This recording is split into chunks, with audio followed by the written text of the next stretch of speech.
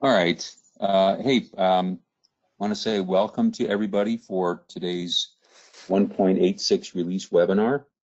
I'm Keith. I'm the owner of SmartBuild. Sean McFeely will be walking us through the software changes today. And our format is that we're going to keep everybody muted. There's a chat button in the upper, you can see the cloud in the upper right-hand corner of your screen. As Sean is walking through the program, if you have questions, go ahead and just type them in the chat box, okay? And we'll have somebody who fields it and will relay those messages via text to Sean, okay? So we generally take about 40 minutes to show you the features, and then we open it up to Q&A, and sometimes it'll go longer than an hour. So that's the format. Just to kind of put in context this release today, we're really tickled to show off and we're getting great response already. This is our first release of the floor plan designer capability in SmartBuild that'll let you input a floor plan. And that will come out with this release, which we don't know if it's going to go live. It may go live anywhere from tonight through next Tuesday evening. You'll know when we post because we'll announce it to the world. And just so everybody knows, in quick succession, we're going to be addressing other features that we know are needed for interior barn design, including putting a ceiling on this first floor of construction, which will serve as the floor to the second story construction. Then we'll let you add that second story of construction, and then lofts and mezzanine. So anyway, they are very much in our sight, and we're going to be moving forward very aggressively on adding those capabilities. So I'll tell you what, everybody's really excited to see this stuff. So I will mute myself, give the mic over to Sean, and let him walk you through the software. So thanks again for attending. All yours, Sean. Okay, thanks, Keith. Okay, so I'm showing my screen here. Okay, so a couple things first. As Keith mentioned, I'm using the beta site. So this is not going to be live. It's not going to be on your system until we release, like he said here, sometime between now and Tuesday evening. You can go to this beta site and you can play around with this new stuff before we release it. The beta site is a completely separate site. It'll have your data and your jobs. It's not completely up to date, but it's pretty close. So you can mess around and play with stuff, and it has no effect on your everyday system. It's really just for testing. This helps us out because there's no way that we can test everything and all the different ways that you guys use this. So to get here, you just put beta in front of your website name, and then you sign in like usual. And Paul, who's on the line here, he is the head of our testing department, and he can help you out with anything. If you are interested in doing some beta testing, you can just let us know and we can get you in touch with Paul. So this is on the beta site right now. You have a few days to go and mess with this if you want to before it becomes live. And today we're going to go through all the new stuff, including inputting the interior walls. I'm going to do that towards the end. So there's several other things that we want to go through. Just to give you an idea of what's new, I'm not going to go super in depth or detail with this, but we will record this. So we will make that available in the next few days. If you want to come back and review this, you can. And then we also have our help and support team that can help you with any of these new items. So I'm going to give you a pretty quick overview. Then we'll get into the interior walls. And then, like he said, we'll open it up for questions on new stuff or anything you guys want to talk about, really. Okay, so the first thing we're going to do here, I'm going to go into the settings, and I'm going to talk a little bit about the eModeler, which, if you're not aware, eModeler, you can have a separate site for your company that can kind of be dumbed down, and you can make it available on like your website, and anybody who goes to your website, your company website, can click on this. They can get access to a SmartBuild that's kind of dumbed down. They can do some design and they can submit that for a quote. And then you can respond to that. It'll go into your system and you can give them a final quote or however your process works. And you can use all your materials and get your pricing and all that kind of stuff. It can easily be integrated into your full system. So it's like a separate website that they can use. And we added this e-modeler as a separate item underneath the settings. It was in the customize. So with this particular release, it's now got its own section here underneath the settings for e-modeler. So this is where you can do some customization of your e-modeler program if you do have that set up. And the one thing that we did here that I'll point out first of all is you can upload a custom document file so that when this potential customer off the internet does a design and submits that quote, you can automatically present them and actually going to send this via email, a customized document where you can have your logo, you can do any sort of formatting you want. For those of you who are familiar, this is the same as the document templates that you can set up and print out. So these can be customized. You can put your logo, you can put any information you want on there. You can also have job-specific information that populates. So like contact information, like the customer's name, the total price of the job, all kinds of stuff that you want. So you can set up this document that's customized for your company, and it will be customized for this individual customer who submits this quote. It'll populate the template with their job-specific information, you know, like their name and the size of the building and total price and that kind of thing. So the new thing here is that you can set this up specifically for e-modeler response. And in order to do this, there's a little bit of setup. So I'm getting this message here because you have to have an email field in your job questions, and it has to be a required field. And that is just so it knows where to send this document. When the customer submits that quote, they're going to have to put in their email. And assuming they put in the correct email, it's going to send them this document to that email. So in order to do that, I'll just show you that real quick since I need to do that. You go into the framing rules, and then I do that under anonymous.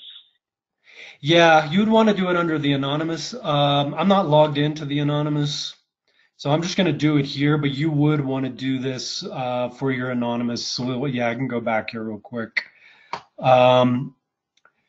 Just so we can see that that message is going to go away, and we'll see some of the how you actually upload this. But you'd want to do this on your anonymous site. I'm going to do it here just for demonstration. But you go into the job questions here that you can customize and set up. And in this case, I already have an email address, part of my job questions, and we'll see these. We'll go and design a job here coming up, and you'll see these in a job. And in order for this to work, I do need to make this just required in this case. So if you don't have an email, it does have to be exactly like this, but you can hit add and you can put in email and save this. So you can customize these and add these in. The other thing that I wanted to show you while we're here is we have something new that you can add to these job questions. And when I go into add, there's a new item here called separator. And if you select this and let's see, I'll just call this contact info, and I won't do a tooltip or anything at this point. And I'm going to save that. And so now we have this separator down here, and you can move this up. Maybe we could just put it here, and then we could add another one of these. Maybe I'll call this one just loading. So whatever you want to do with these, just a way to help you organize these and make them a little bit more clear, to group these. And you'll see once we get into a job, these will be part of the job questions. So just a way to organize these more. I'm going to leave that at this. So I came in here, I have email, but I made it required. I put in a couple of these separators.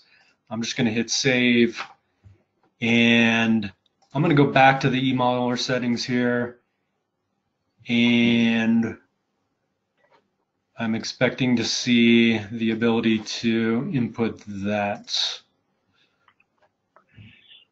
You have to add it to your e-modeler questions. Okay, yeah, it has to be there. Let's go and do that real quick. Okay, so this is, I went into the anonymous. That's what you were trying to tell me before. Okay, so now we'll go back. So I did that for the anonymous system. And now we have the ability here to upload a file. So if you go into Word, you can design this customized template. And we do have some separate videos, and support can help you with that as well. Same concept as the document templates, but if you design that document, that template, you can save it on your computer, and then you can come in here and just upload that, and you can go search for it, upload it, and then it's going to send that document to that customer who submitted that quote. So you can get really customized with that, give them a really nice looking quote or anything really that you want to submit to them. Okay, one other thing that I wanted to show here in the framing rules, just so people are aware of this, if you're someone who comes in here and has to maintain these framing rules or set these up, not everybody has to do this, but just so people are aware, we did create the ability for both the hidden advanced and the hidden. If you click on this text, then you'll get a little pop-up here where you can unhide all of these. And this is per tab. So if you want to come in and unhide all of these, then it's just a single button click, or you can hide them all. And you can also share these with your builders.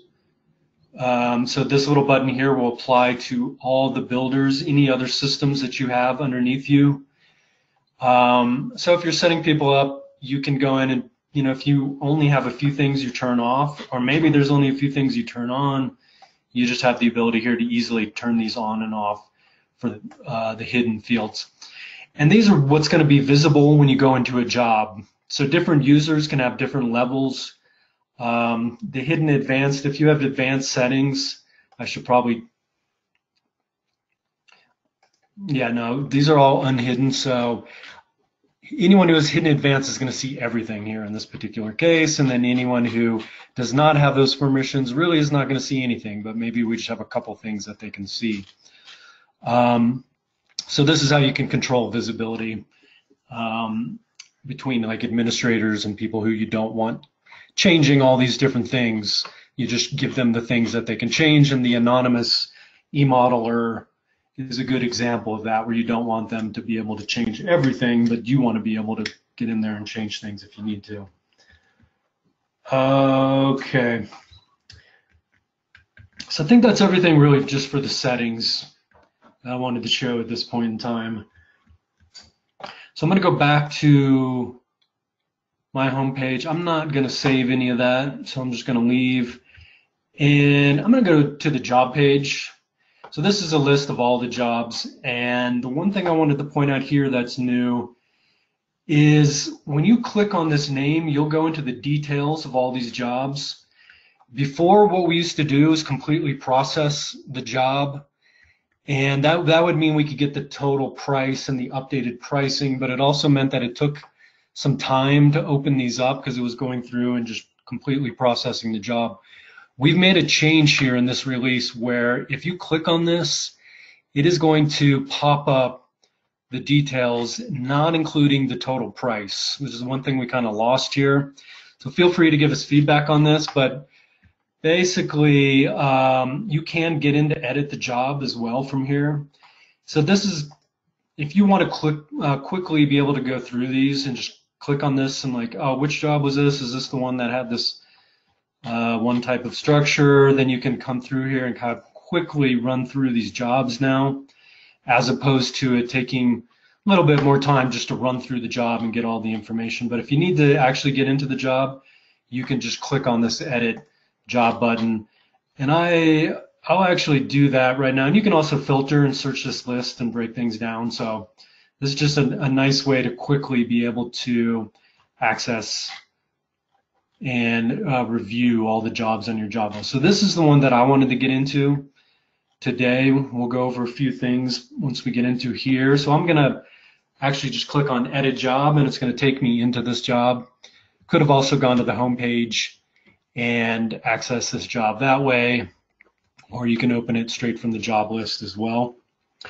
So this is one that I set up, did a little bit of work on just to do some demonstration here.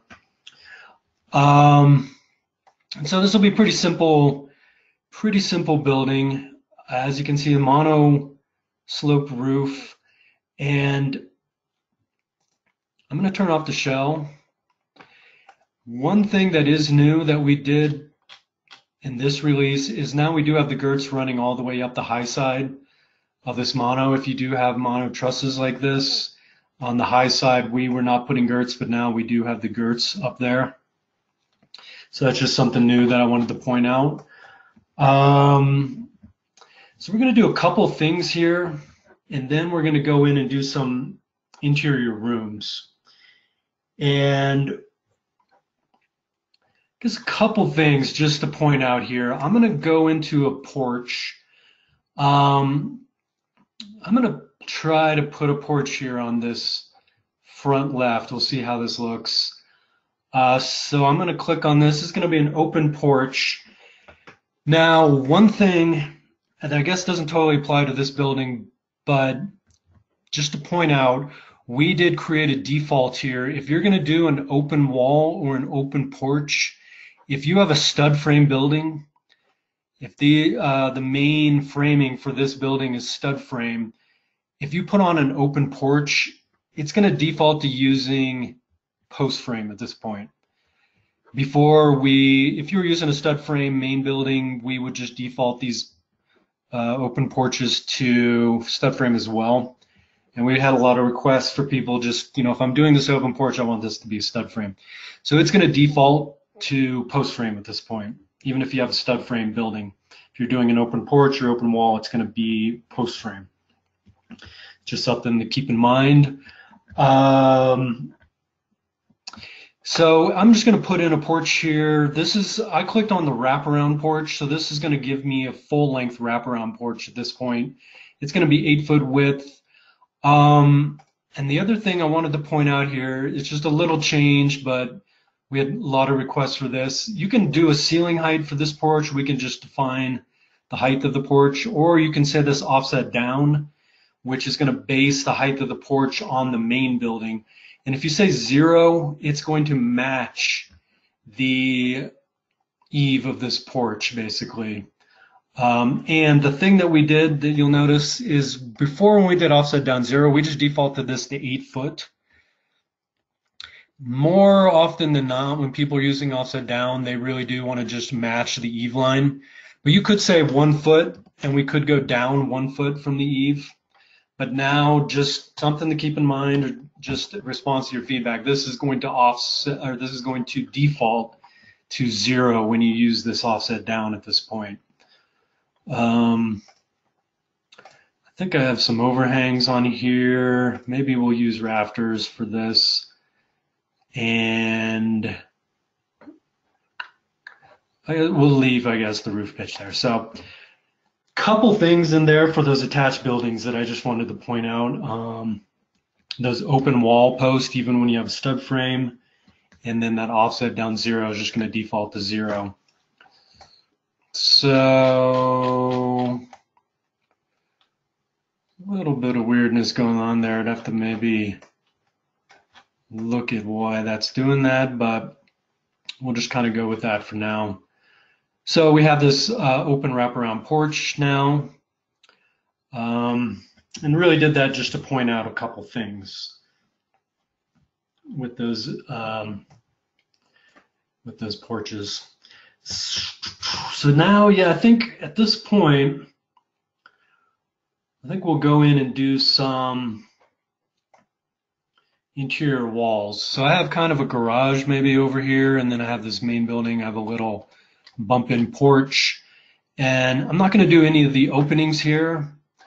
I'm going to go into this 2D view, and this is where we do the interior walls. You can still do the divider walls, which we've had for quite a while now. Those are still available, but it's going to be quicker and easier if you have multiple walls to do to come in here to this 2D mode. And you have to watch a little bit because it did kind of rotate my building, depending on how you have that rotated, but we do have the labels here so you can get perspective on this.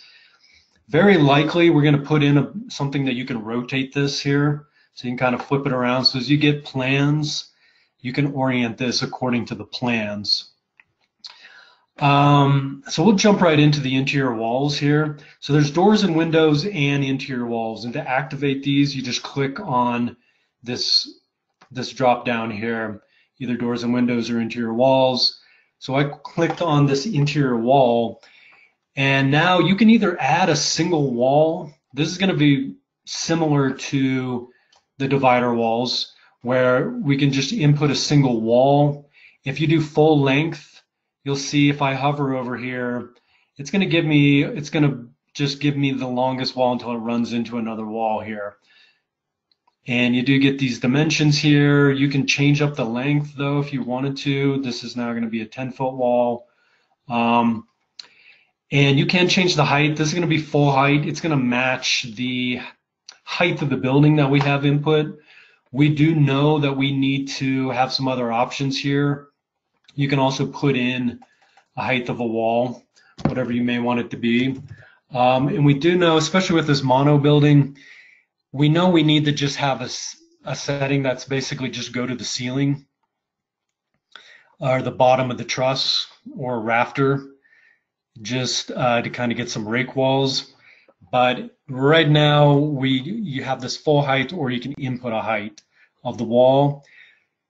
The side A and side B, you can have different finishes on this wall, where you can either match your liner settings or the exterior finish. And we'll look at that a little bit. We'll go back into the 3D model, and you can see the different types of finishes you can have. You can really have all kinds of different finishes. In this case, I'm just going to match the liner settings here. So this is an individual wall that you can put in. I'm going to jump into the rooms, or add a room, and really start inputting using this feature. So if I click on the add room, we have some defaults here. As you can see, you can kind of just hover, and it's going to build a room based on the length and the width that you put in. So maybe if we do something, maybe we'll do like a master bedroom back here. And I think that's probably the orientation I want, but you can click this button. This is a good time just to demonstrate that it'll flip these two inputs. If you put something in here and you actually want it to run the other way, then you can click this, and it'll flip these for you. So, but I'm going to just get into this corner here. It kind of snaps you in, and I'm going to just place these walls. And so now it didn't put a wall here. It recognizes that we have a wall on this exterior. And it did put in these two interior walls, and we can keep going with this. Maybe in this case, we want to do something a little bit different here. Maybe there's more like a closet or something. And you'll notice that even though I have the 6x16, the 16-foot length, it's not going to let you run through this wall. So it just kind of took it as far as it could, and you can see it's 12.7.5 there. And maybe if we flip this, You know, we could put it here if we wanted, or maybe we want something more down here. So this one we get the full length here. So maybe I'll put it down here. And then you can see here again, even though I have these length and width, it just basically is going to let me fit this right in here. So if we are going to finish this off, or we could just put the same size of a room somewhere over here if we really wanted to, but maybe I'll just put it here. And so we could keep going with these. You know, you can put in as many of these walls as you want. I could come over here into this garage area and put in walls. Probably just leave that be as it is a garage. We'll just leave that open. And so that's how you do that. Same inputs as with those individual walls. We could come in here and do some individual walls as well. Once you have these in here, you can click on individual walls and you can adjust and change these. We have a couple help text up here. So you can click on a dimension to change where this is at. So I clicked on that 12.7.5. We could say something like 14, and it's just going to change that dimension to 14. So I just moved that there. You can also change the length of these walls. And if you double click on a wall, you're going to get into the edit mode. You can also click on this edit button and it'll take you in here. So right now the length of this, 16.5.5. Yeah, I don't remember exactly what distance I had moved this if we wanted to try to kind of get this back. We are going to be adding a lot more tools in here to edit these once you get them in. Things like, you know, cutting this to this particular wall and being able to offset these, and some snap points that you can drag and do some different things. So over time, we're going to make this a lot easier. But you can come in here and adjust this length. Maybe we'll just call this 16 at this point. And so you can see there's some additional text here. Whatever side of the wall you click on, that's the length it's going to adjust. So in this case, I clicked up here and you can see these dimensions. Where you click, it's where it's going to place these dimensions. And so that's going to give you a hint about which side of the wall you're going to be changing. So I clicked up here on this half of the wall. So when I change this length, it's going to adjust this side of the wall. So when I say update, you know, we just had a little bit of a change there. If you click down here and you double click, or if you hit that edit button, then we're going to be changing this length if that's what you want to do. That also means if you click near the center of the wall. Yeah, you may not, if the program doesn't know what you're doing, it's going to give you a blank, but it is going to give you some text to let you know that it didn't really know which side of the wall you were trying to change the length of.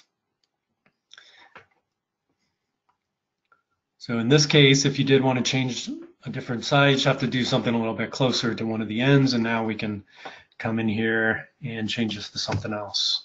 One thing to point out here, nice little feature, is you can do things like +3, and it'll just add 3 to the existing length of that.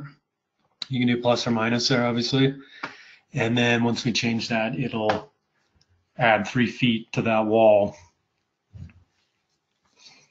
And of course, you can delete these walls. You can kind of click on these to scroll through these. And if you do double click on that list, it'll pull you into the edit as well. One thing that we want to do for the future, there's a lot of things that we want to do that we'll keep building and working on this. But one of the things that we want to do pretty quickly here is to give you some more properties of these walls, where you could do things like, you know, change it from a 2x4 wall to a 2x6 wall, just right here. Or things like potentially your top plates and bottom plates, to be able to change those. Also the foundation settings for these walls. So we want to bring in some of those properties of these walls directly into this input. Right now, we just have this, but we will have more coming. You can, once we go back, you'll see here, you can go in and you can change individual walls and change their properties of these walls the same way that you can now. But in the future, we want to add more ability, so you can just do it right here. Okay. So I think at this point, the other thing that you can do here in the 2D view is input doors and windows quickly as well. So, I'll just do a couple things here. I'm not going to get too fancy. I'm just going to kind of stick with whatever I have here.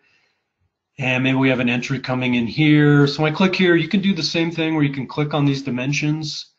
If you want to change a dimension, sometimes it's hard to see, but there's something you can click here to center it.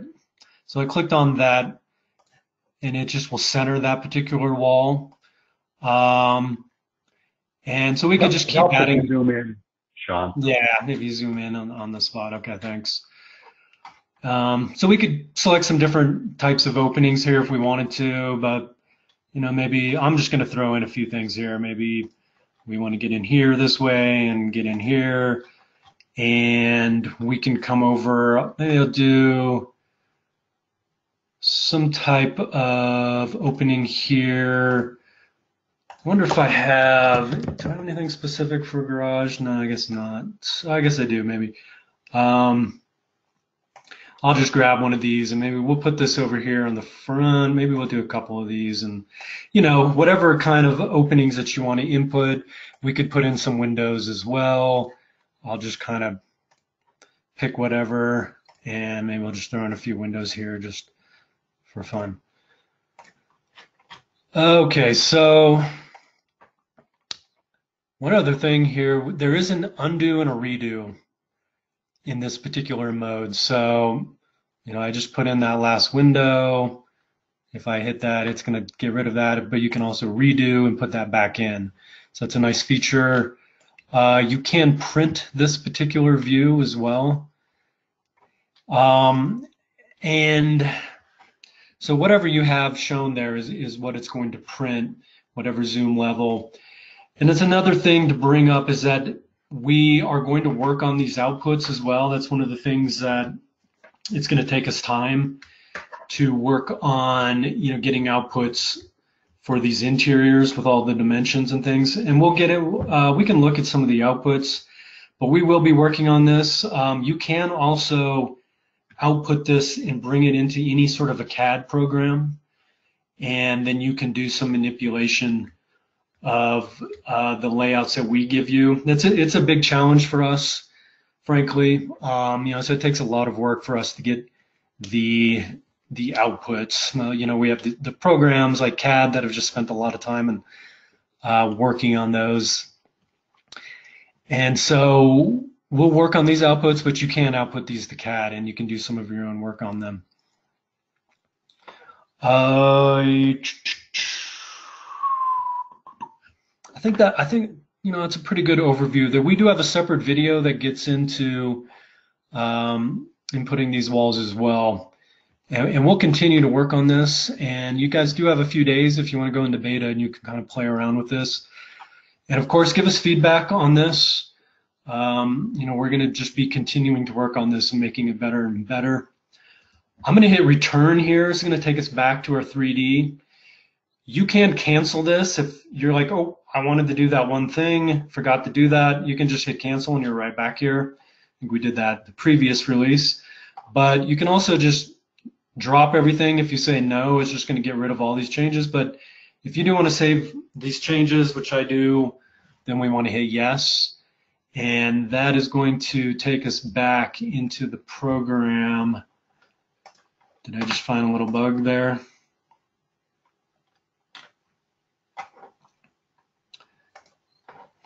Looks like it, yeah. I wonder if that was from the cancel. So this is why we do beta. This is why it's still in beta. Yeah.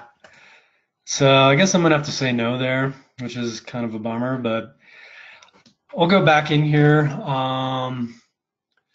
Let's just kind of quickly, I'll throw in a couple rooms over here. Maybe we'll flip this, and I don't know. We're kind of just making this stuff up at this point. So we'll put in another here, and it did keep a couple of my doors here. Wow, I might have found a serious bug here, guys. Looks like it, yeah. Those doors wound up in that other wall. Yeah. Huh. That's a bummer. So if we go into doors, I don't know if we want to be able to clean this up. Yeah, put in a couple extra doors there. So I think those are good. It did keep those. Got some extra windows down there. Yeah, kind of messed with The other my thing you window. can do here, you can actually sweep select those windows. You can sweep select them and then just hit the delete key. Mm-hmm. Yeah, I guess that's probably a good idea, huh? Wow, okay. Yeah, this definitely confused the program here. We'll have to figure out exactly how that happened. Well, let's see what happens here if we do return. Looks like we got some doors here.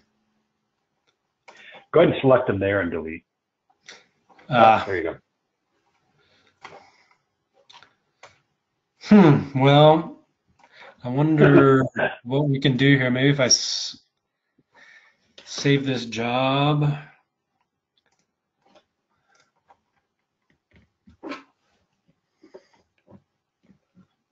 So I'll save this. And so it did keep those doors. And it did keep my interior walls. So some of that got confused. Okay, so a couple other things to point out here. We did add this roof toggle, and this is really to be able to view these interior walls. And one thing that I didn't do here, a couple things that I did want to point out, I have my exterior wall framing is post frame, as you can see. I have my interior wall framing to match the exterior, which is going to be post frame in this case. You can set this interior wall framing to stud frame. And then when you go into that 2D view and input those interior walls, it's going to put them in a stud frame. I can also just change that to stud frame right here. And if you do this before you go into the input, then it'll make them stud frame right away. You can still go into the advanced edit here, and you can go into any sort of individual wall, and you can make individual changes to the properties as well. So we could come in here and do something different with this particular wall. I'll just kind of leave it. The other thing that I didn't do is, I had these matching my liner panels, which we can just turn on liner here. There are detailed settings for the liners, and the liners could be any sort of material that you want to put on there. I didn't have those turned on, but if I do turn those on, then we will end up getting liner. You can go into individual walls, and you can change up the liner panels. You could have different liner on different walls, but we'll just turn this particular liner that I have on for all the walls. So we have this new roof toggle. This is really to help see these interior walls. A couple things that we know we need to do. We have some issues with the liner not recognizing exactly where the end of this is. This is actually going to come a bit later, next release. The other thing, the top plates have a similar issue. So these are things that are on our radar. We are going to fix these as soon as we can, but we thought it'd be worthwhile to release this and give the inputs. And this is really the way it works right now. And we do have this corner trim that likes to go up here that we are going to clean up as well. And then we will have an option to take these walls in this case to where you can rake these to where they can match the bottom of the truss in this case. Okay. Still have the shell toggle. We changed up the text here a little bit. And then we do have the landscape that you can turn off and on. And then we still have these settings here where you can kind of change up some of the looks here. So that, I think, is everything that I wanted to get into. Our next release, which we'll do, in 3 or 4 weeks here, we're going to have some updates and cleanup for these interior walls. There's one other thing that I wanted to show real quick here that some people have wanted to see, and that is if we go into the drawings and if we look at these gable walls here and look at the sheathing. In this particular configuration that I have, we have this panel here at the end, and I don't really need this panel. I can cover this up with the trim, let's say. So for this particular layout, and I'm using this outside of post. You can measure your building from the outside of the post or the outside of the girt. And so I know there's been quite a few of you who've run into this, who use outside of post, where you have this extra panel that you really don't need. You can cover that up, and it's just extra. We have a new setting that is going to be underneath the wall sheathing, and it's called Corner Sheathing Margin. And basically this is just saying at the corners here, if you have less than whatever you input here, I'm going to put in 2 inches. It kind of just allows this to be covered. You can think about it like it's going to cover this 2 inches that's going to be not quite covered in this particular layout. So the program really gets very specific and exact with it, and it sees that there's some little bit of room here, and so it needs an entire new panel. But this can be covered with trim, let's say if it's under 2 inches. So if I put in 2 inches there, and this is a full job setting, so anytime that this comes up, you can set this in your framing rules and save it as a default, and then anytime you have any space in these kind of conditions that's less than 2 inches, then it's just going to get rid of those. Did I end up getting another panel over there? And then we have the same kind of thing is going to happen over here actually, but that already got rid of that. Did we? Yeah, so this is beta. We have a few days here. These are the kind of things that we clean up here in beta. So we'll clean up that issue. We'll figure out what happened there. It was probably something with the interior walls when I either maybe did the undo and redo. But this looks like a little bit of an issue too, I think, here. I don't know why it's adding an additional panel on this other end. So I don't know. Probably don't want to dig into this too much at this point, but we'll clean this up as well. Try to figure out what's going on. Might be the mono situation, might confuse it a little bit. Anyway, that's something we'll clean up. That should work. I think especially with your typical gable wall, it's going to work better, but we'll figure that out and clean that up. But so just so you know, you can get rid of that extra panel in some cases. You can go to individual walls too and set this. If you end up with a situation where you have an extra panel, you should be able to come in and use this. Yeah, so next time we'll do some more work on interior walls. We'll clean up some of those corners and those top plates in the liner, and we'll have several other things that we'll get into. So that took quite a bit of time, but at this point, unless anybody on the SmartBuild team has anything else you think we should share, we'll just open it up now to discussions, questions, anything anybody wants to get into.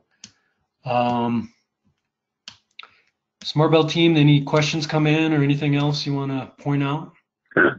Yeah, a couple did. Timothy at Liberty Building Supply asked why that garage, the wall between the garage and the building is post frame. And the reason is it's an exterior wall. It was the exterior wall for the building, and then the garage was added as a attached building. You can go into advanced edit and change that wall to be a stud frame wall. So you can go in and make EXT6 a stud frame wall.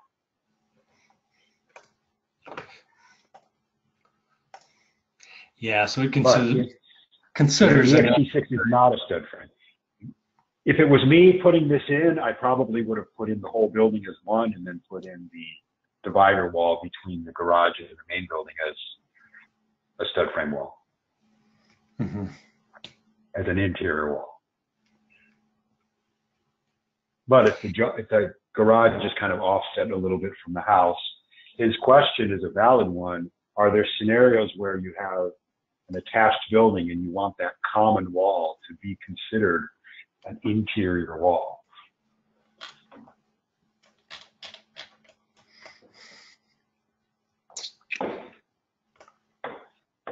Yeah.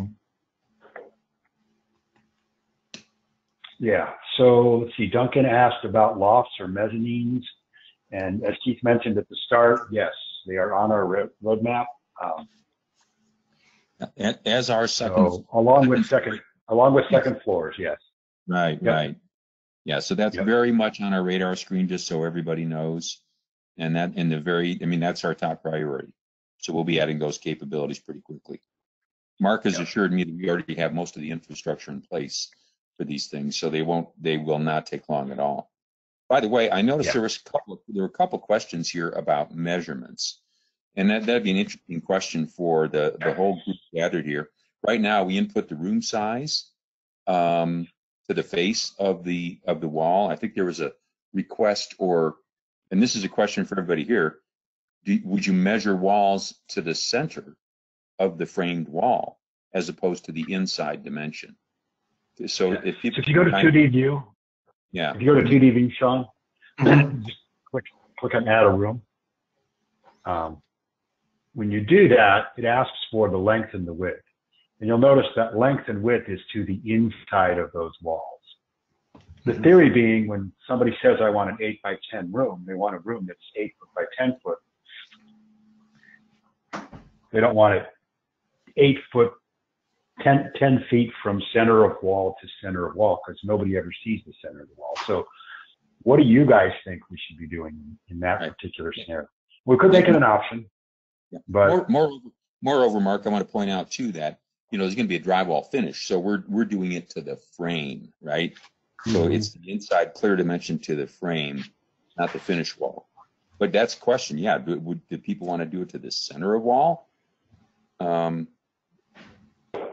We're seeing a couple people came back and said no, it's inside, which is the way we're doing it right now. So everybody who wants to, you can. By the way, can everybody unmute themselves right now, Sean? Yeah, I think so. Anybody who wants to can either type in. You can either type in the chat or unmute yourself and just type in.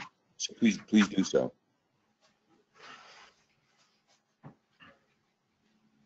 Yeah, a lot of votes for inside of room. So like Keith mentioned, inside a room, is that inside of drywall finish or is that inside of frame? Yeah, I mean, you can see variation on plans. Yeah, for the people who are responding are all basically saying inside a frame, which is what we're doing now, which is good, which is encouraging. We guessed right. But that means too. So consider everybody. So if we go from a 2x4 to 2x6 wall, think about that. So the way we've designed this input right now is that people are desiring that room dimensions to the inside of frame, basically. So if you had a 2x6 wall and you're switching that from 2x4 to 2x6, you would not have as much room remaining. So you'd have to indicate a smaller wall, or smaller room size. Yeah, that's a great point.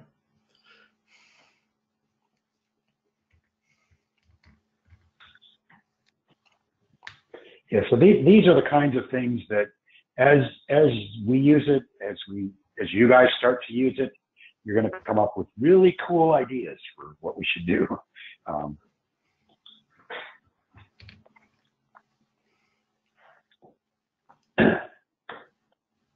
And then Duncan just asked again, because he asked before and he thinks we skipped him. We just hadn't gotten to it yet. We build on a lot of slope stakes.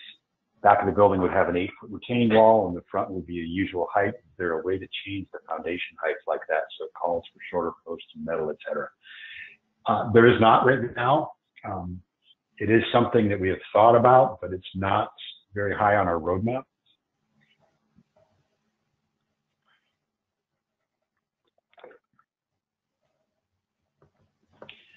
But Duncan, you have brought it up again, so it moved up a little bit. Thank you very much.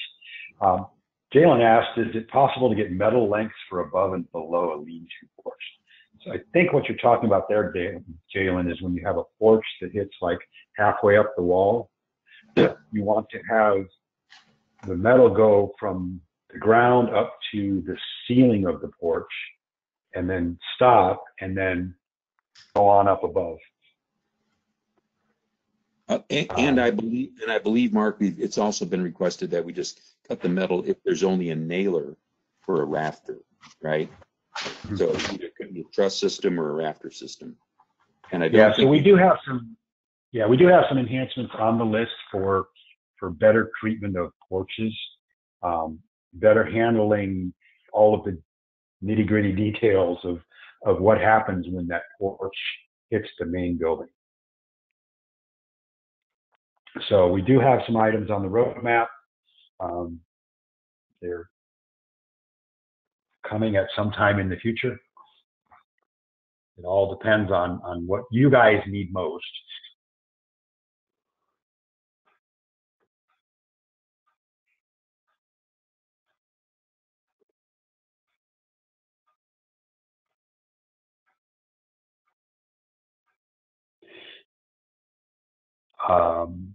Someone asked, are gutters and downspouts on the roadmap? They are, but they're way down there.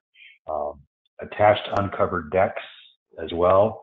You could probably do something like that once we get into mezzanines and lofts. You might be able to do something like that. The problem is the framing for a deck is very specific to decks. There are entire programs that do nothing but decks, and they're pretty complicated. So we have shied away from those. Yeah, and another note, by the way, on gutters and downspouts. One of the reasons it's low on our list, really what's low on our list is treating them as first-class citizens, like cupolas, where you'll get a really precise graphic depiction. And the reason that is so is because people can use our package equations to do takeoffs, so they get the materials for the gutters and downspout. And if you're not doing that, our support team can show you how to do that. But I do want to say that, yeah, it's on our list. We know that that's something that we need to address.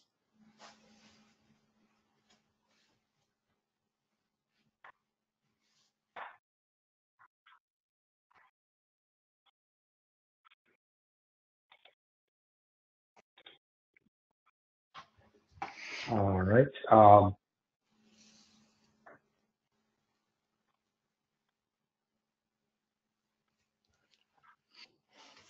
Timothy says, can we have a roof over a roof?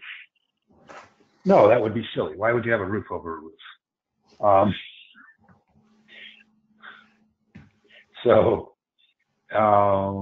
I guess not really sure what you're talking about there, Tim. It might help if you just unmute.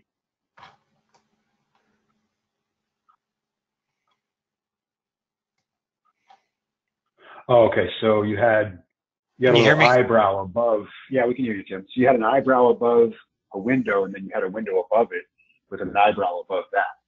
Yeah, so what was ending up is he was kind of just having this like I essentially did it like it was a small cant that would go out and over, and it was literally just to cover over top of the window so that the water would shed away, and it came out about 2 feet. I mean, this was a pretty eclectic house or building that we were making, but it was something that he really wanted, and he wanted to have it to happen on the bottom floor and on the top floor. So I had windows over top of each other, but SmartBuild doesn't allow you to set a roof in the same location horizontally. Right. Right. So if you went in, if you tried to go in, Sean, and just put an awning on this wall, custom. No, cancel that. Do a custom one. Awning, custom, start, yeah, right about there. Go ahead and put one there. I don't think we want 8 foot, but probably doesn't matter, huh? Okay. Yeah, 2 foot's good. That'll be a little more realistic. Using trusses. Right, and then he wants another one at 12-foot height.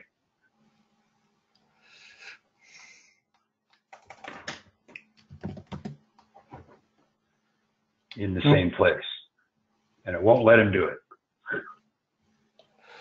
I think if you go ahead and put it there. Mm-hmm. Actually, not there. You want to change the start from 8 foot to 16 foot. So you might be able to put it next to it and then edit it to change the location.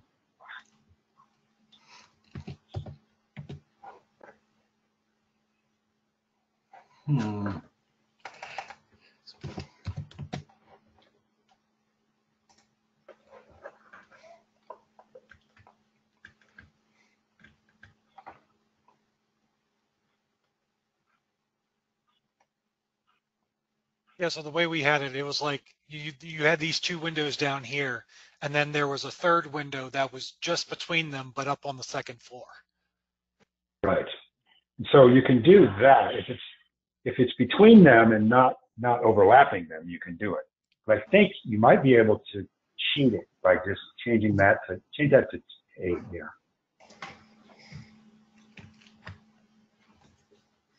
You definitely get a message that you have overlapping attached buildings because we check for that.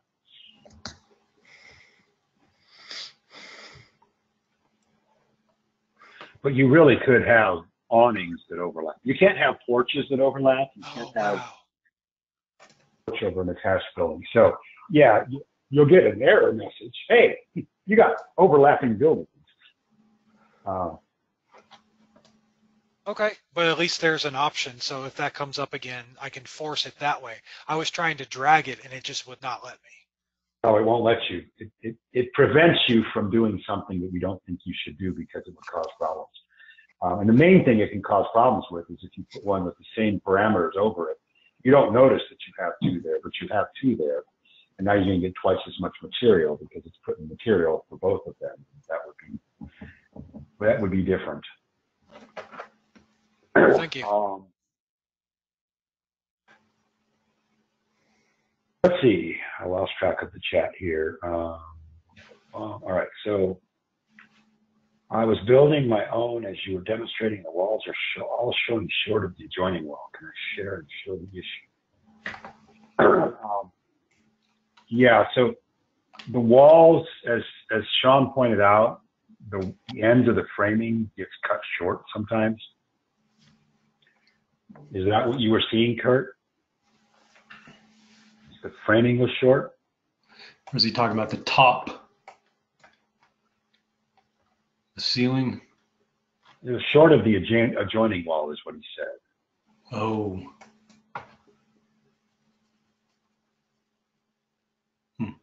Yeah, we got a couple of votes for dormers while we're at it. Mm-hmm.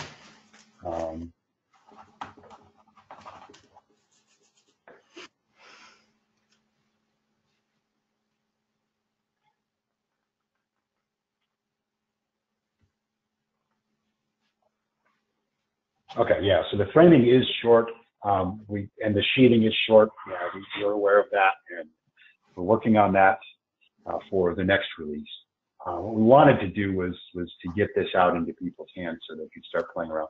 This is an existing issue that's been around with stud framing. There are quite a few issues with stud framing that we're discovering as we start putting in more stud frame walls, so particularly interior stud frame walls. So we're going to get those cleaned up. let's see.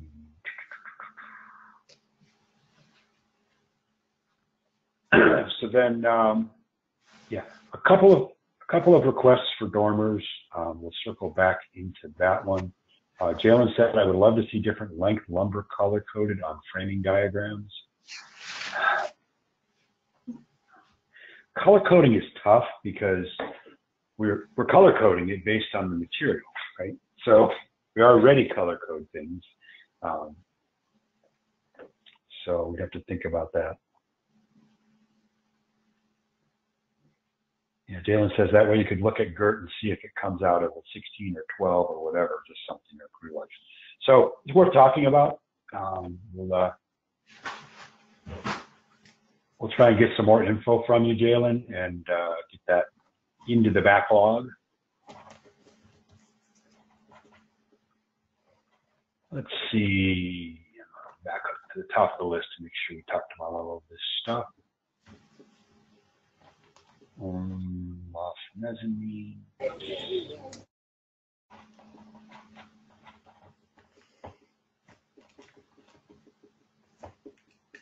On the slope type, yeah, the issue with the slope type, Duncan, again, is it's difficult to imagine how you would do that. How would you tell the program that that's what you want to do? Because it's one thing to have a different height of ground on each wall, but that's not really what you have in those scenarios. You have the ground is at 0 on the front and it's at 8 feet on the back. But on the sides, then it goes from 0 to 8 feet. Does it go from 0 to 8 feet, or does it go from 0 to 6 feet and then slowly to 8 feet? And how would you tell the program that's what you want to do? Interesting to hear some input on that, or even how other applications do that kind of stuff.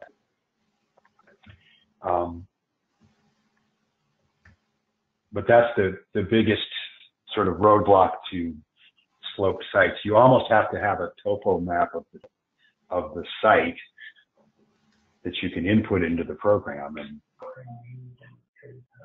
I don't know.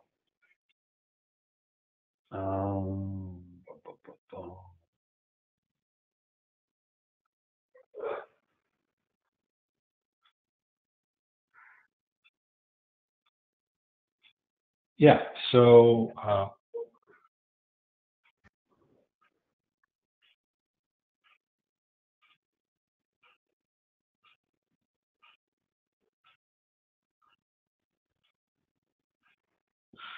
yeah, so Timothy says you would have the building interface with the ground, and then you can use a node system and allow the user to change the ground level every foot or so and calculate from there.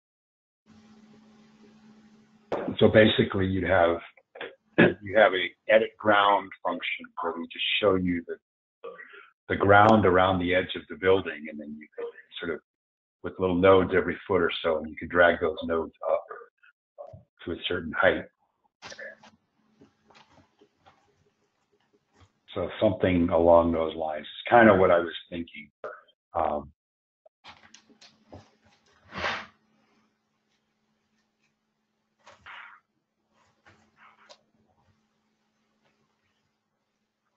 Kurt said, can you demonstrate how you did the inset corner on the main building? Can't porch. Mm-hmm. So let's see, I'll delete.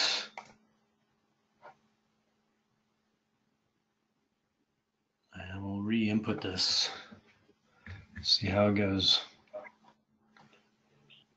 It's really, you just use this canned porch.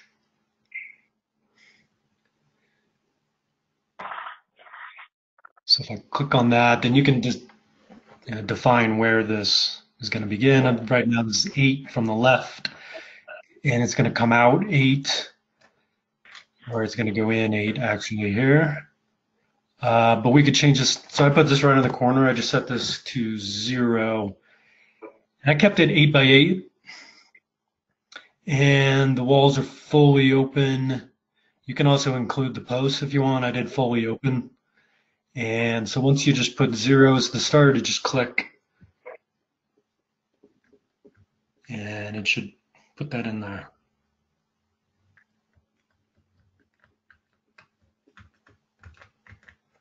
So Timothy asks, are the issues that we mentioned a few updates back fixed with the camp porch? So I don't think so. I know there are quite a few issues with it, which is why it still says in red, this is a preview feature.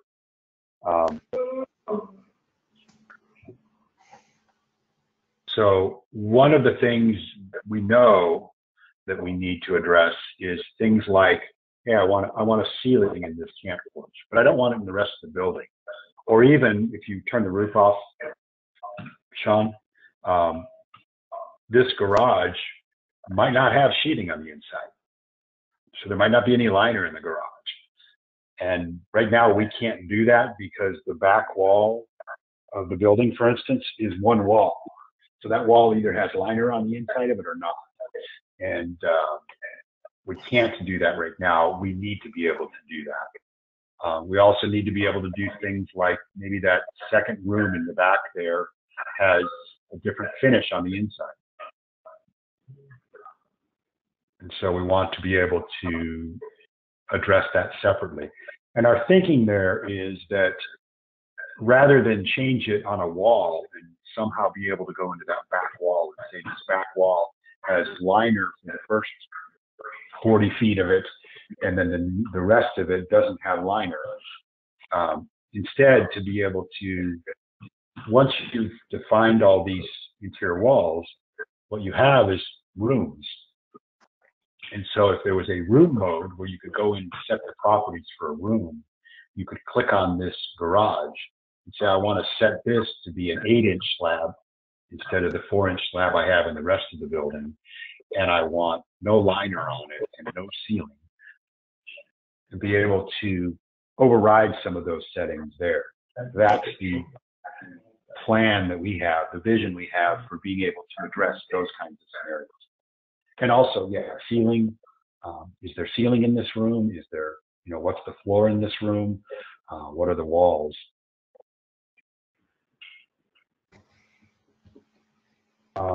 Johnny asked, how do you put short liner panels that don't reach the top of the wall? I believe what you would do is go to wall liner. If you open up wall liner, no, on the main building. Wall liner, yeah. Turn on has interior wainscot. And what we need to do is to be able to turn off the liner panel. So you can specify a different liner material for the bottom part than the top part. But I think if you turn off the liner panels, it turns off the interior wainscot as well. May I interject? You may. So I've had to do this exact thing, and the way that I've done it is I go into the details of the interior liner, and then I go to liner material and I turn it off there to none, and then you leave the wainscot on a particular product system, and then it turns off the upper wall while leaving the lower wall still on. Okay. Someone found a cheat. So that should give you have liner. Your liner is none, but you have wainscot. And the wainscot is this material. Okay. So now you can then go into the main building and the wainscot and change that to like 5 feet or whatever distance you need it to be. Mm-hmm.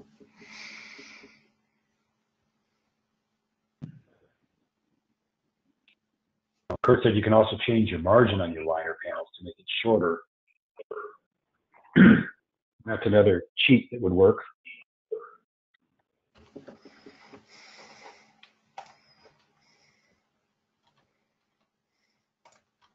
Yeah. Liner, under sheathing. Wall liner. So I can play with these. Yeah, I think so. Mm-hmm. So there are a number of ways to get it to do that. Probably the most straightforward way to do what you're asking for is what you want is you want an interior wall that only has wainscot. What it probably shouldn't do is put Girts in for the upper liner.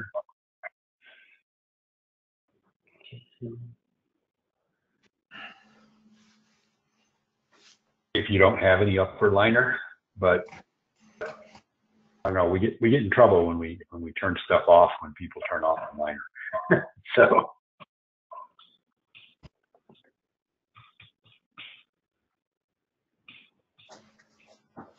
there are tricks you can do.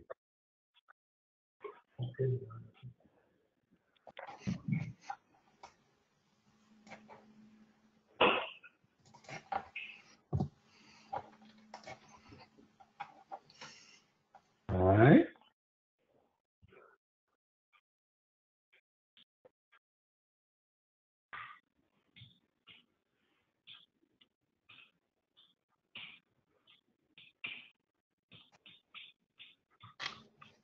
Okay. So in this case, what we have here, Timothy says he doesn't supply drywall, and the upper was going to be drywall, so having the Girts there was still important. So in that case, it is good that we say, let's frame this, and then the sheathing is really, it's not none, it's really by others. So setting it to none gives you what you're after, which is, I want everything except just skip putting the sheathing on.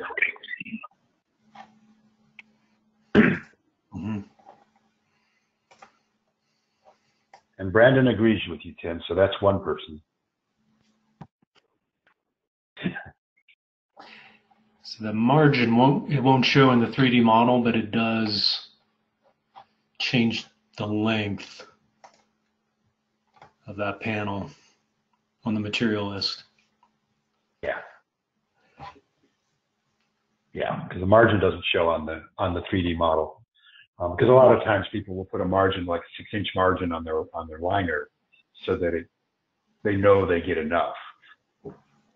And what they don't want is that margin, that liner poking up through the roof and stuff like that. So. Yep.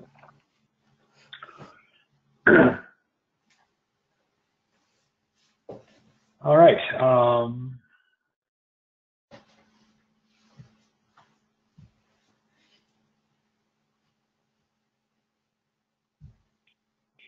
Anything else anybody wants to bring up? So we seem to have gotten consensus that inside of framing is where people want to dimension. So we'll leave that. We can have a further option of down the road of saying, no, I want to input these to the center of the wall versus the inside of the wall, but we'll wait until we get some people asking for that. Johnny says, can ceiling liners be placed between rafters instead of flush? Not yet, but it is something that we're thinking about because it is a scenario that happens in certain situations, even on the wall liner, where you got your posts and you got Girts on the outside of those posts. And you just want to put liner between the posts up against the inside of the Girts. So sounds like it's the same kind of thing there on the ceiling liner. So currently no, but it is something that we were thinking about and will be coming at some point.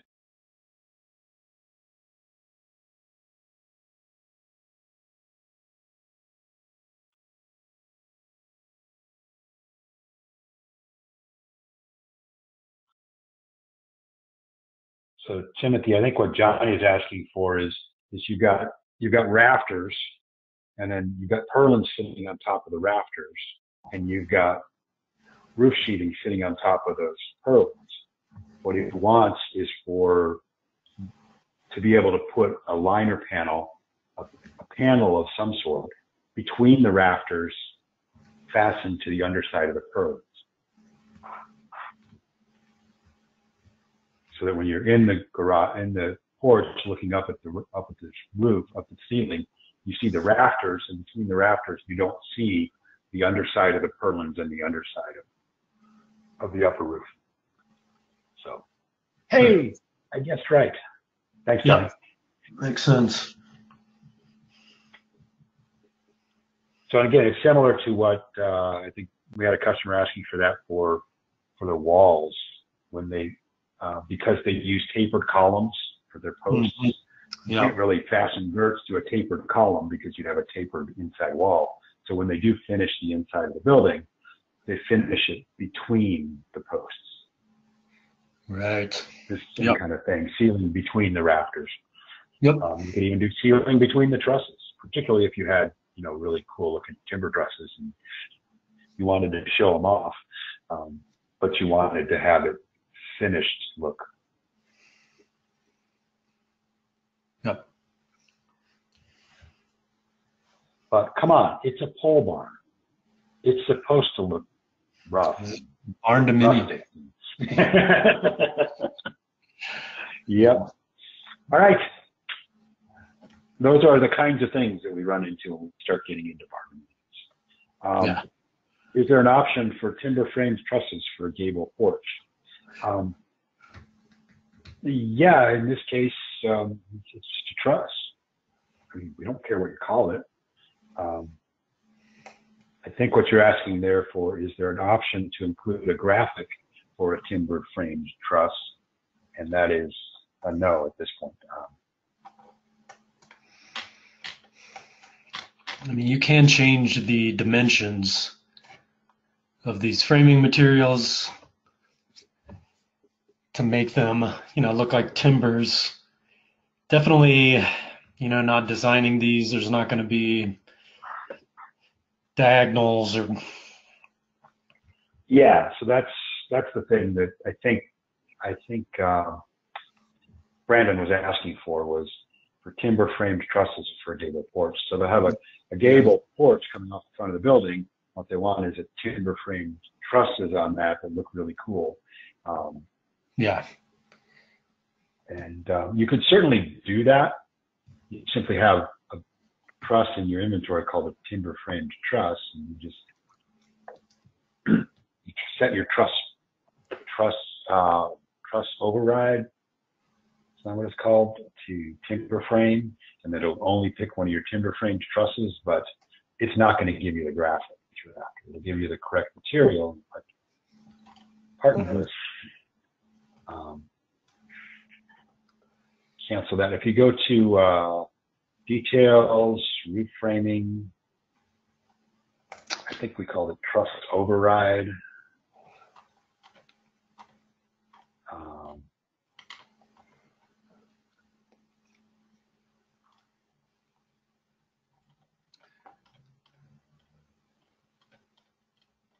I may not have that.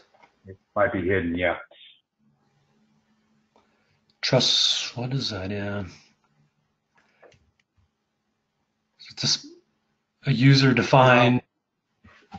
Yeah, there's a truss material, but that's just wood or steel. It's like truss custom, and you can put whatever you want in there, and then you can choose it, and it'll change the truss that gets picked out of your catalog. Yeah. It's basically there's a you can set. It's kind of works like loading, where there's a setting you can set, and if you set that to timber frame, for instance, it's going to only match a truss in your inventory that is timber frame truss. Yeah. So you could put that in your catalog and price it as a timber frame truss. Yeah, you just wouldn't get the graphic. So you would get the graphic. It's probably not really a truss. I mean, but you could get a price. Yeah, you get the price. So Kurt asked about slabs under only portions of the building. So we run into a lot of horse barns that need slabs on main parts of buildings, but no slab under the horse stalls. So one of the things, going back to what we were talking about before with rooms, Kurt, was the idea of being able to set for a room, just for this room. So if you look at this, this guy that, you can change the slab depth for an attached building. Mhm. But for a horse barn, like, let's say these 3 rooms that you have inside of here, Sean, needed to have no slab under them. Mhm. Then what you want to be able to do is to go to rooms, Right. the room mode that we talked about, and be able to say, for this room, I want no slab. Mhm. And then to be able to achieve that, you could either put walls around the horse stalls using interior walls, or one of the things that we want to do is to be able to, just like you could put in a wall, to be able to put in a wall as a divider line. And it's not really, it doesn't get framed or anything, but it does provide a divider for making these rooms. So you could put a divider line from the corner, the cant porch there. You Mhm. could have a divider line running from there over to that other corner, and that would make that foyer its own room. Mhm. So you could put in divider walls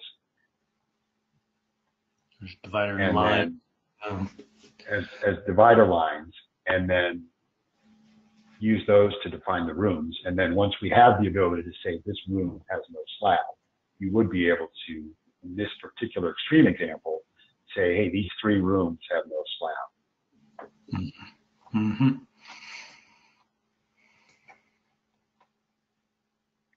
So does that make sense, Kurt? The short answer is there's no way to do it right now, other than as Sean pointed out, if you can do it for an attached building and say this building has no slab, but you can't do it for part of the inside of the building. Okay. Yeah. And then Timothy asked, is there a good way to have a porch with an A-frame section over the front door? Paul said, that sounds like a gable building, but make it open wall. He said the roof does not align with the rest of the porch. I might need to unmute for this one again. So Yeah. what ends up happening is where all the valleys should be intersecting, they don't. At least they didn't as of, the last update. So you would make your A-frame gable porch, and then I would make porches next to it, and the roofs would not interface with each other at all. They'd leave big openings and all sorts of funky things. So the only way that I was able to force the system to do it was to create a full porch and then create a gable porch that was like 1 foot deep and put it on the front of the main porch and make it have 0 overhang so that it would match the overhang of the previous thing. And then all the valleys would actually work together and the roof would go back like it's supposed to. Okay. I see what you're saying. So if I understand what you're saying, you've got a long building, you've got a door in the middle of it, and you put a gable building in front of that door. That's just a porch that has a gable roof over it. And then on either side of that, you put a shed roof, and where those come up against it, you want those shed roofs to sort of valley up to the gable roof. They just refuse to interface. Yeah, geometry is complicated. It's a bug, right? It's supposed to do that. It doesn't do that in those particular scenarios. You should be able to do just like you said, put a shed and then a gable roof and then more shed, and it should figure out those geometries correctly. Like you said, the workaround is the workaround the only workaround that I found that works is, let's say it has a 1 foot overhang. I would create a 1 foot deep gable building where I wanted it, like in front of the door, and then just make the overhang that it has 0, and then it'll at least be at the same distance out and then it'll interface everything going all the way back at that point, because it's kind of like overlapping, and it seems like when it overlaps, it's fine, but when they come together at an edge and they're not at the same angles, that's when it doesn't. Mm-hmm. Yep, they should be at the same angles. You should fire the architect.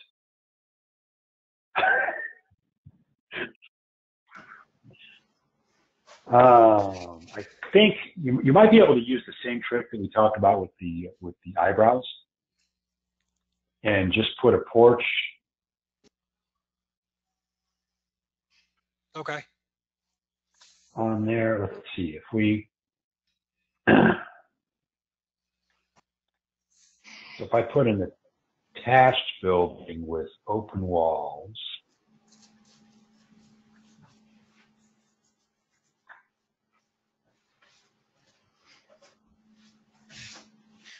The only reason I even ask is because it's a pretty common thing that I have customers saying, okay, well, I want to have the standard porch, but then I want this A-frame right in front of my door. I love that. I want that. And I've had that question asked over and over and over again, which is why I've been trying to figure out a way around the system. Because when I do it the way that it kind of makes sense in my head, make like 3 individual porches, they don't interface, and it looks really ugly, and I know the metal isn't right. So I've told them, I've just had to tell the customer, if you want that, we'll have to work with the builder, yeah, and have them just manually calculate that out. Right. So I'm experimenting right now with just, I put a 10-12 gable attached building in the center of the wall. And then I'm going to put a porch. Yeah, just a second. Let me see if it works first.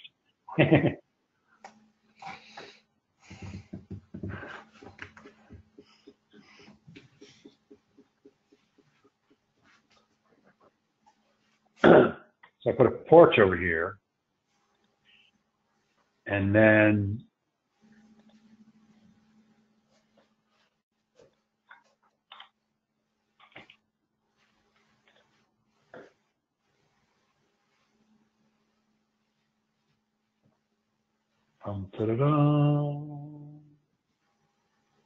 oh, close.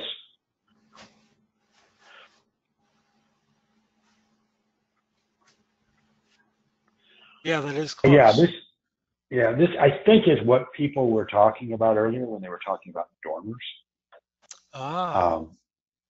So I mean, it's a little bit fuzzy, because what I think of as a dormer is if my main roof has a steeper pitch and I have a room up there and I need to have some windows in it, then I might have dormers, which is going to be a little doghouse sitting up on top of this roof, kind of like a cupola that slid down the roof and has a window inside it.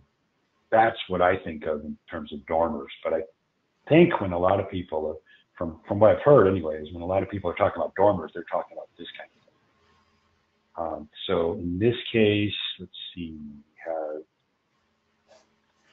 an overhang here. Hello. Hello, Johnny.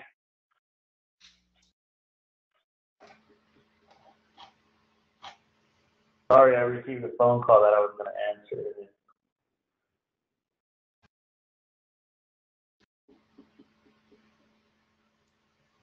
So this kind of gives you what you're after, but it looks like we're missing the sheathing on the front wall of this section of it. Yeah, there's no sheathing over the front of this.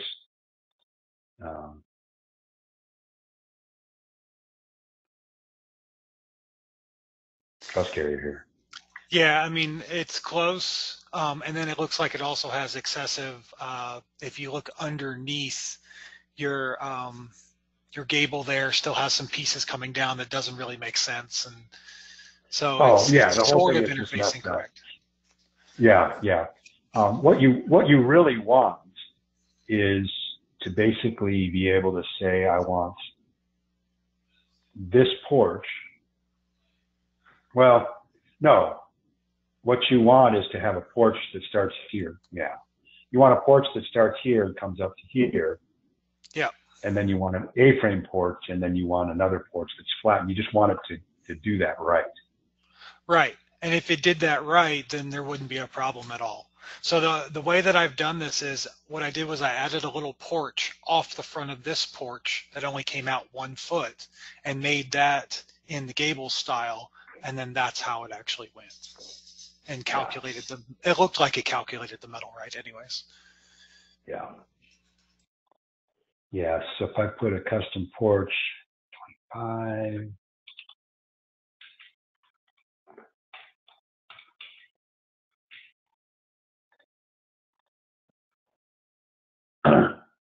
But the framing that you want, if I understand you right, is you want trusses coming out from the main wall building all the way out. And then you just want the porch to wrap around it. Yeah, exactly. People love that look, especially with the truss uncovered and you can see the truss and everything else.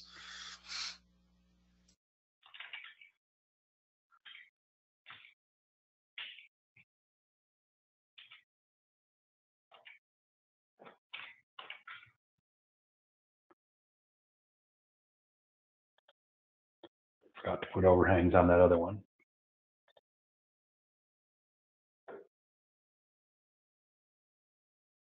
Oops.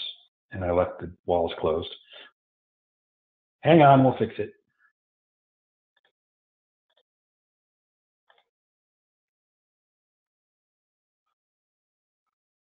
Well, it's already doing better than normal. Normally the gable would just go straight back, and then the porches would just stop and they wouldn't continue on.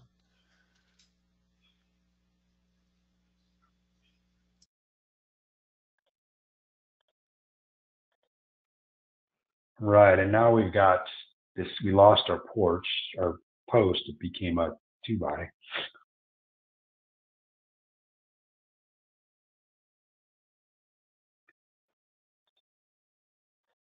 So this is what should be happening with what you described, is it should do just this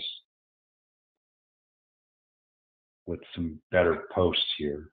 I'm not sure why it's not putting a post here. Or you really need a post here. It's complicated, right? But you want the trusses running back to the door. Yep, that's exactly right. That's Yeah. That's a lot better than what I've gotten that way anyways. Yeah, it should work. There are certain conditions of geometry where it fails.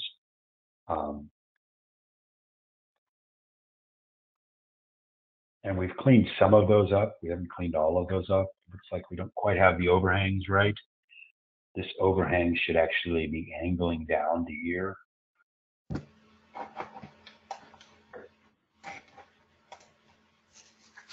So maybe we could get that updated in the next update. If you have, like you said, it works in this one. It works in other ones. We have had some issues with that in the past. So if you have a specific job where that, I know what you're talking about, just leave this off, right?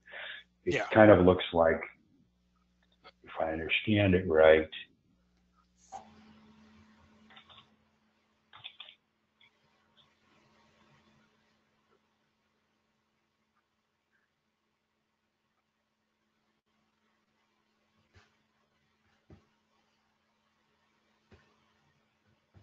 kind of winds up looking like that, or even worse, where it just leaves the sheathing. Yeah, it's not detecting that these two hit each other. And so if you have some jobs where it's doing that, send them into support. Say, hey, this doesn't work. This doesn't work. The more you give us, the more we'll, because we're kind of playing whack-a-mole with these kind of things where you're like, okay, so I fixed this one issue, but now there's this other issue.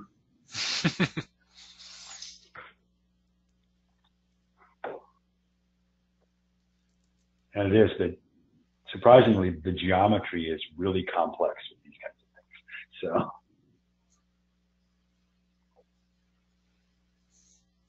So, yeah, that's bizarre too. why it's doing that. Oh, because this wall got combined. But only one wall got combined, and then you have double Right. walls right next to each other. Yes, because you need a wall here to support these trusses. And you need a wall here to close off the gable end of that gable, or the shed. The gable end of the shed has to be here too, so that you close it off. And it doesn't really, because there's another building. We don't need it. We need to detect that. And we don't.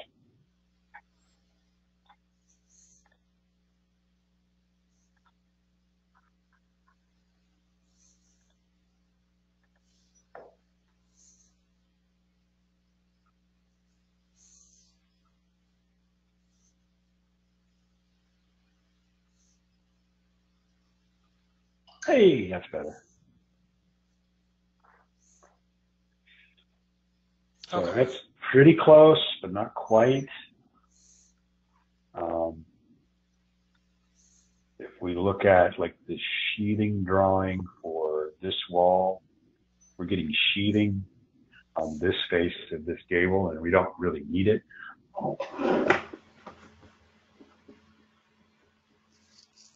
But you could turn that off manually. Yeah, and you don't need these pieces. You could turn it off manually, but it should be smart enough to detect that that's the case. In this case, you do need the truss carrier running all the way back, though, right? Yes. So you would need that, and then the truss blocks if you're using them. So, okay. So we can get sort of there, and you just need to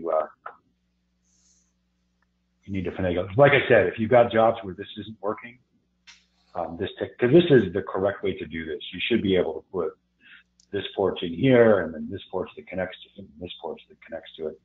It should just work. Okay. Thank you for showing me this.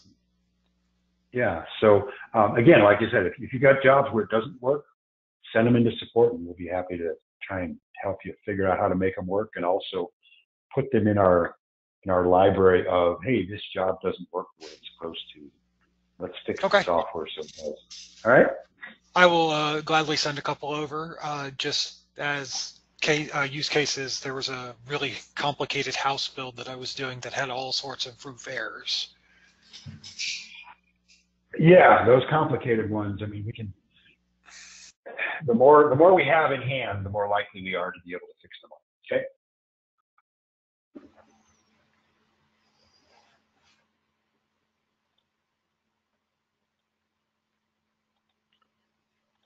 All right. Well, it looks like we're kind of wrapping up here, so.